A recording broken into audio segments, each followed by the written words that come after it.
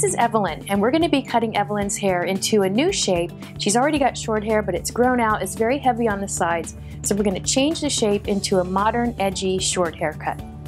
So we started with the horseshoe section on the top. You can see it goes from the recession area back to the back of the crown, and then on the sides we put a vertical section in just behind the ear. So I'm working with my Sam Villa razor, and I've taken a vertical section straight down the middle. What I'm going to do is work with that vertical section from the occipital up all the way around to the back of the ear, combing it straight out from the head, and I'm going to cut the hair at about 2.5 to 3 inches. I'm going to work my way down and keeping my fingers vertical, so we cut a nice vertical line in there. Only working to the occipital for now, and then taking another section. I'm just going to use that first section as my guide, slightly over directing, sliding past my guide, there it is, and working down the section.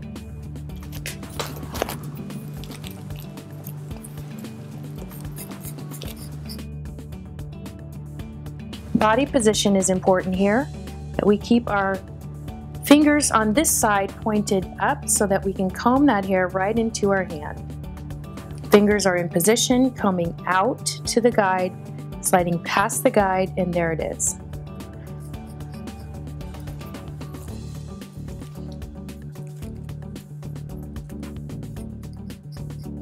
So now we're going to continue into the nape area. So here we were vertical like this. Now we're going to angle in slightly to follow the shape of the head, continuing with vertical sections all the way around to the back of the ear.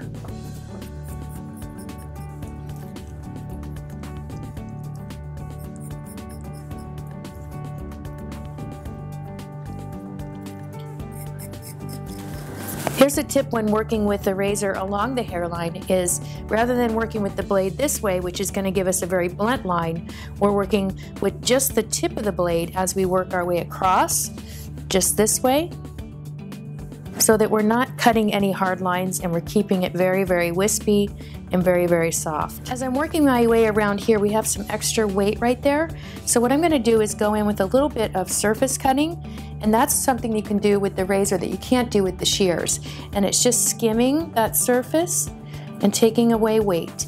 You can also do a little bit on the surface using your comb. It's an old barbering technique and a way to taper the hair down closer. And then going back to using just the tip. Now I'm going to do the same thing on the other side. The difference is my body position. So here's a tip when working vertically through the head, is that on one side we're working with our hand this way so that we can comb into the hand. On this side we're going to flip, and that way we have control of the hair. When we comb it out, we can see the guide and we can see exactly where we are on the head. If we try to work this way across, then you're going to end up getting in your own way, and it's harder to see what you're doing.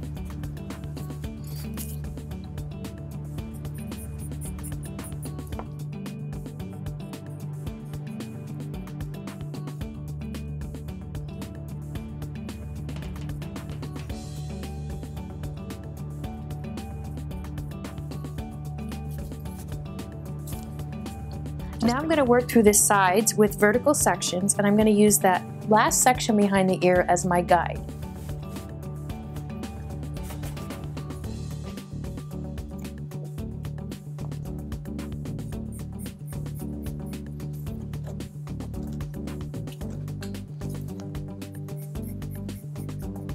Now I'm going to start to work around the ear, and I'm just going to use the tip of the blade again to start opening up around her ear so that we keep it soft still,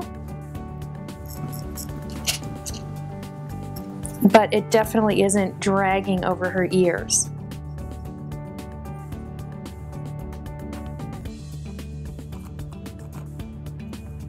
So when we're working with short sides and we want to keep it open around here, we're going to end up naturally with a lot of hair here. So what I've done is I've just cut a curved line around her hairline so that when this comes back in, it sits in nicely like that.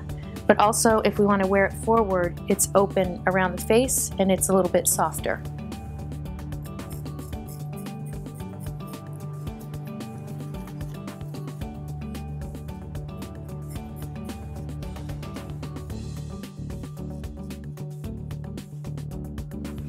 So now I'm going to take the horseshoe, now that we've got the underneath finished, and I'm going to go in at the back corner of the head, so right back here, and I'm going to work with a diagonal section that goes all the way to the front of our horseshoe on the opposite side. You can see where it's divided there. I'm going to work with vertical sections all the way along this subsection here, and then what I'm going to do within those sections is I'm going to work short to long one way, and then short to long the other way, short to long this way, this way, this way, so we're getting a variation of length and texture in there. So I'm going to cut from about 1 inch, and I'm going to start working my way towards the back of the section, angling up towards a longer length.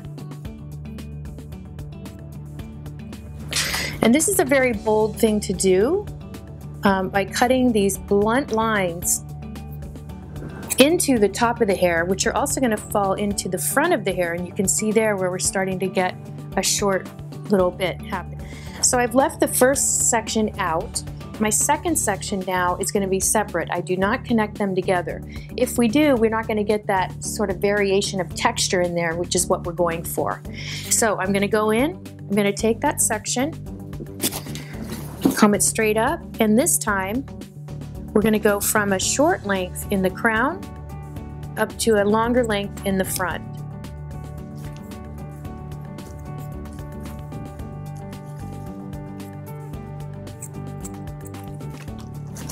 And from her previous haircut, she's got a little bit of layering there in the front, so don't worry about that. I'm just going to let it fall away. Next section, I'm going to comb this down and out of my way, and then I'm going to work this way again. And depending on how soft a result you want or how strong is going to be determined by the size of the section. The bigger the section, the bolder the texture. The smaller the section, the softer the texture.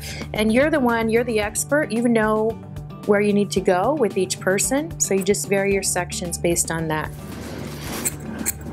Now she happens to have a lot of hair towards the front hairline. A lot of people don't, so you definitely want to make sure that you adjust which angle you're going to do around the hairline to make sure you have enough hair. So let's drop that down and look at it. And you can see how we get a real texture going on in there, so that when we go to dry it, it's going to soften, but we're still going to have a lot of short and long pieces living together. So now I'm going to work through the other side of the horseshoe, and what we're going to do first is take a section along the back of the horseshoe. Just here. So just here on the edge of the horseshoe, and what we're going to do is bring that down,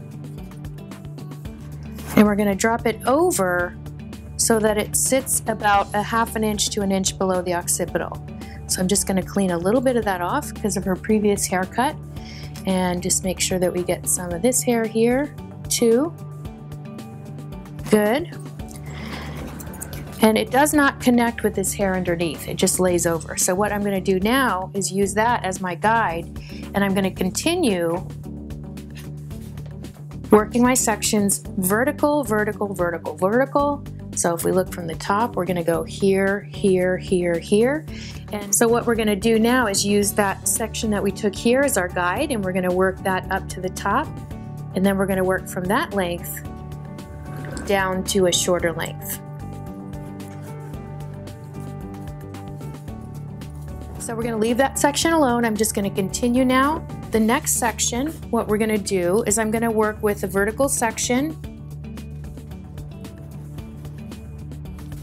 And this time we're going to keep that back length, but we're going to work straight across. So this time it's longer on this section than the previous, keeping our length inside.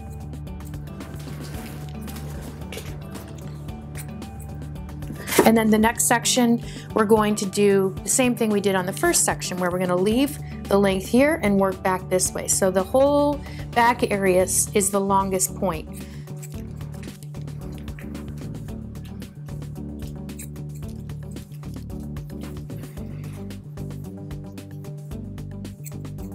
So I'm going to use 2 products in her hair when I blow dry it. One is the Shaping Control Gel from Pureology, and then we have Lightweight Smoothing Lotion. So we're going to get some hold, but it's going to have slip at the same time.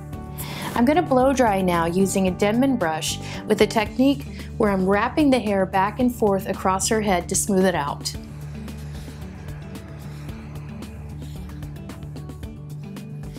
So here's the blow-dried shape. You can see where we've got that length that spills over the underneath, and that's just as a filler for the shape.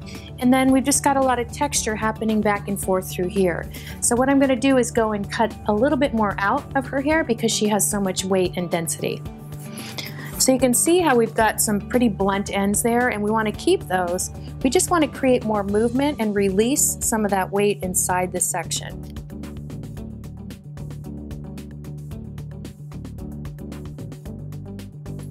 So what I'm doing here with some of those long bits that fall over is I'm just using my blades to just feather that length so that it starts to come in around here and not drop over the ear. So I'm just going to continue taking weight out of these sections through the top.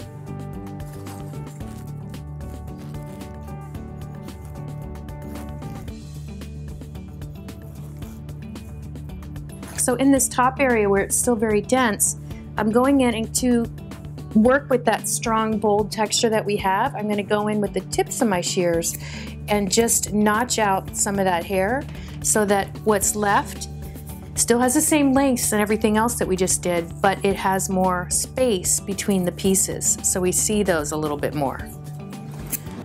I'm going to mix two Pureology styling products together, Density Definer and Cuticle Polisher. One has hold, one has shine, that way we can add more texture to her hair.